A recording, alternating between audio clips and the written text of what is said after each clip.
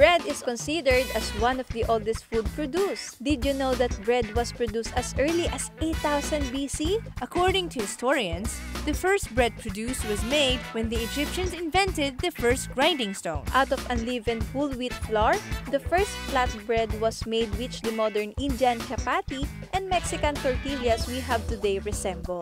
Kung dati ay mano-mano lang ang paggawa ng tinapay at with basic ingredients lang, gaano na kaya ka-high-tech ang paggawa ng tinapay at paano ito mas pinasarap ngayon? Sama-sama nating alamin yan!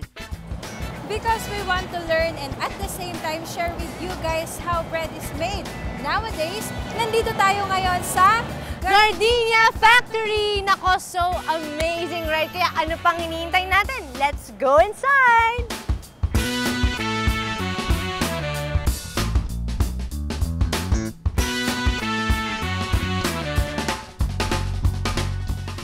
Here in Gardenia, we make bread that is very high in nutritive value, fortified with vitamins and minerals. Gardenia was produced here in the Philippines in 1998. We started out with a small loaf plant, and when we saw the good take-off from the acceptance of our consumers, then we had more plants available as demand grew. Gardenia's plant in Binyan, Laguna showcases its world-class bread manufacturing facility. Since the factory opened its doors for free plant tours, visitors, especially students, can have a closer look at how they make their bread fresh, soft, and tasty. Sa pagpasok sa loob ng Gardenia Factory, bubungad na agad sa atin ang malaking mascot na tinapay. Ayan, nandito tayo ngayon sa paggawaan ng tinapay. Naku, malalaman na natin kung ano ba ang buong proseso. Puntahan na natin si Ma'am Charlo. Let's go! Let's go! Ang unang proseso sa paggawa ng kanilang tinapay ay ang ingredient preparation process. Sa malalaking containers o silos na ito, nakastore ang kanilang mga ingredients tulad ng milk, flour, sugar at whey powder. Dito naman sa station na ito, ginagawa ang sponge mixing o ang paggawa ng tinatawag na sponge o base dough kung saan kalahati ng ingredients ng kanilang tinapay ang minimix.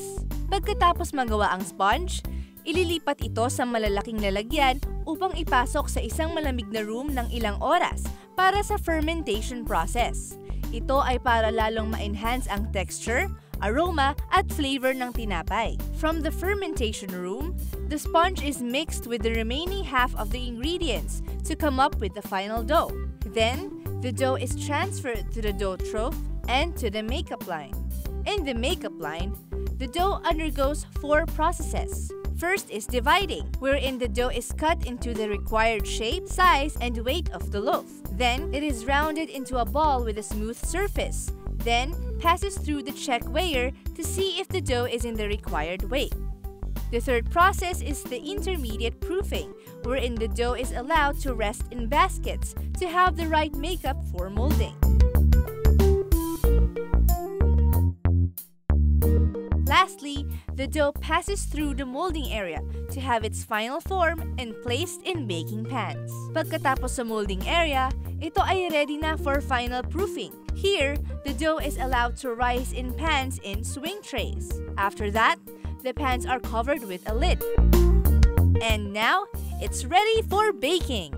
Dito sa plant na ito, sabi nga nila, everything is done through the use of computer-operated machine. So, the dough is untouched by human hands all throughout the process. Kaya naman pati ang paglilinis ng pans ay sa pamamagitan din ng kanilang machine. Dito sa mga naglalakihang oven na ito, ibibake ang dough. Ito ay computer programmed din. Once the bread is baked, here in the depanning process, bread is loosened from each pan through airburst and is taken out of the baking pan through the machine suctions that automatically lift the bread out of the pan. Ito naman ang kamangha-mangha nilang spiral cooling towers, kung saan pinapalamig ang temperature ng tinapay bago dumaan sa slicing station. O diba impressive? Next ay ang tumbling, kung saan dumadaan sa quality visual inspection ang bawat loaf. May mga nakatalagang checkers upang ma-check ang bawat side ng loaf. After inspection, the loaves are now cut to the desired thickness. Once sliced, the loaves are pushed inside the bags automatically. To ensure the bread's freshness, Color-coded G-locks are used to indicate the batch number, expiry date, and the price as well. Now, it's ready for delivery. O di ba mga ka-tribe, hindi talaga biro kung paano at kung ilan ang napoproduce na product sa isang food factory. But I'm still wondering, how does Gardenia maintain its bread quality? Not only in the production of bread, but also quality and safety in the production area and premises as well. We have 5 qualities that we look at. There's taste, freshness, softness, aroma, and nutritive value. Also, we look at, are these made from the finest ingredients, not just in the Philippines, but abroad also.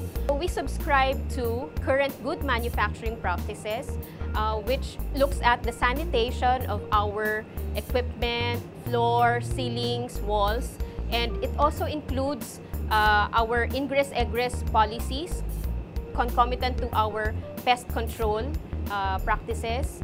People, as they enter the factory, wash their hands, clean their shoes, etc. So even if, of course, our bread is untouched by human hands, but when they do their own work, then we make sure that their hands are well clean and sanitized. Naku Nicole, hindi pa rin ako talaga makaget over dito sa babaha dahil nakita natin, natutunan natin kung paano ba yung process na paggawa ng tinapay na to. That's right, Jen. Now we know how Gardenia produces their world-class quality bread products through their fully automated and computer-controlled bread-making facility. Tama. Kaya naman, soft, fresh, at great tasting ang bread nila. Ang oven-baked aroma, check, at nutritious pa, di ba? Tama ka dyan, kaya naku, sana mas marami pa makatry ng ganito kasasarap at masustansyang tinapay. Correct. Here mga ka-tribe! Try nyo na! Try nyo!